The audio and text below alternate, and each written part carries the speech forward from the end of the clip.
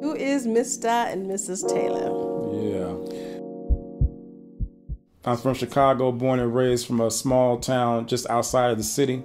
So I was born Teresa Loera in Downey, California. Grew up in Orange County, Irvine specifically. MMT is like a mixture of a rock and crushed velvet. Like hard underground hip hop and classically trained R&P vocals, meaning rhythm and praise. We're a husband and wife team. You know, we've been together for a long time. We began by first getting saved. We both came to the Lord back in '93. And then shortly after that, we began to try to figure out what God wanted us to do. We both were from the music industry, and so it seemed natural for us to kind of gravitate to doing music.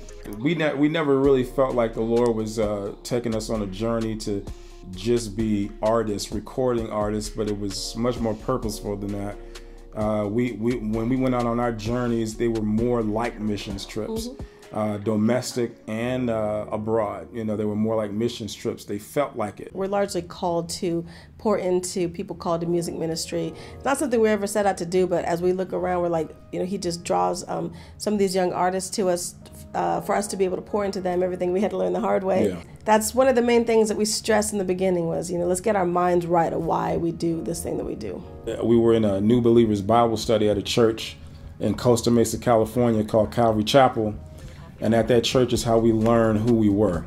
Yeah. And it was at that Bible study that we got asked to sing a song together, which we kind of laughed about that. Yeah, because it was funny because what happened was I went home, and when they said, you know, can you guys do some music together? They never knew that we had really never did music together, but that they knew that we were both from the industry, but they never knew that we never rocked. I mean, I had together. my thing going on, and he had his thing going on. And I went home. We never really thought to do it together. Yeah, I went home and dusted off some old cassette tapes, you know, writing pieces for my wife to sing and writing these different things, and you know, it just started coming together. You know, God just started kind of working it out, but there was some balance that we needed to work out. Yeah, he wrote some very short lines for me to sing. Yeah, I did.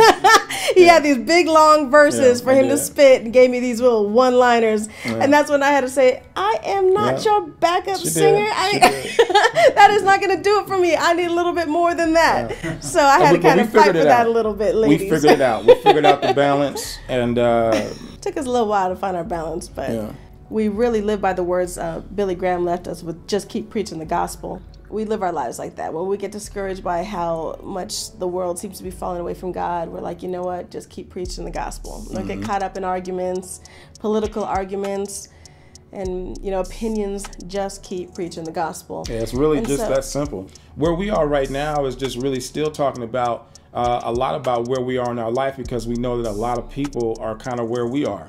Some of the new music that we're working on right now deals a lot with pro-life issues. It deals a lot with, again, like my wife mentioned earlier, running your race, passing the baton to the next generation. You know, we're more than just MCs. We're pastor teachers. A big piece of our walk now is, yes, we can still create content, and we still like to, you know, perform and utilize the gifts that God has given us. We're not trying to sit on our gifts, but we can also teach, and we can pour into others, and we can disciple so that they can run their race and you know, not fall prey to just the discouragement of the world and how the world is always fighting for our attention, but staying to who they are in Christ and doing it in excellence. Currently, MMT is still grinding. We're still producing music. Even right now, we're working on new material. We're really excited about what God has been giving us to share. We're recording that thing right now. It should be done shortly. The album will be out soon. We're entitling it Still Here, because we are still here. We're still standing, and we're still persevering. We're still moving forward in the things of God. And there's just so much that we got jam-packed into this music that we can't wait to let it go, to release it. So we're really excited about it.